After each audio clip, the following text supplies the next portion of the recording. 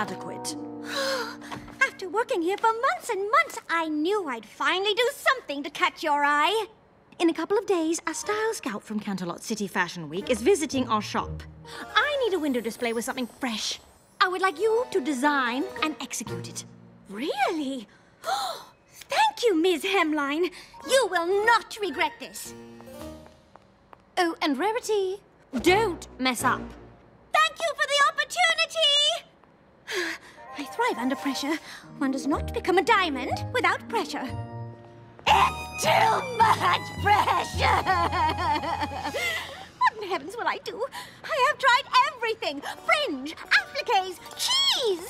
The muse has left me. I'm sure you'll have an idea soon. You can't force artistic inspiration. Another piece by the secretive street artist Flanksy. I wonder what it's like not to want credit and praise for one's genius creations. Yeah, me too. This mural is everything I want to say, but through paint instead of fabric.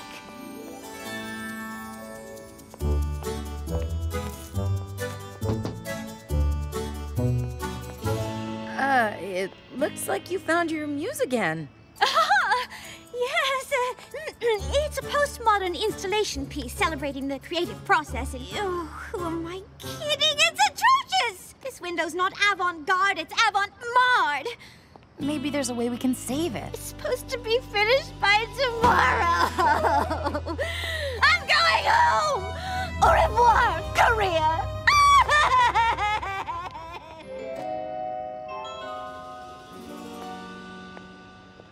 Huh?